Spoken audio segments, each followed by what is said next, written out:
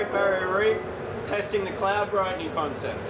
The cloud brightening concept is that maybe we can take seawater, atomize it to very small droplets which are sprayed out from this turbine here, and that those droplets will mix up with the atmospheric boundary layer and brighten the clouds a little bit. And if we can brighten the clouds just a little bit over the whole summer, then we can cool down the water enough to stop some of the coral bleaching.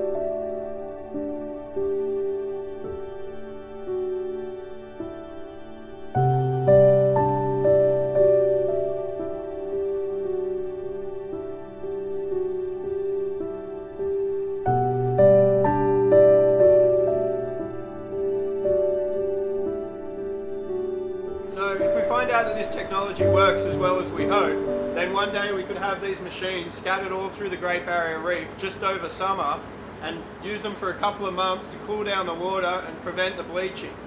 And this might buy us a couple of decades, but at the same time it's absolutely essential that we reduce our emissions.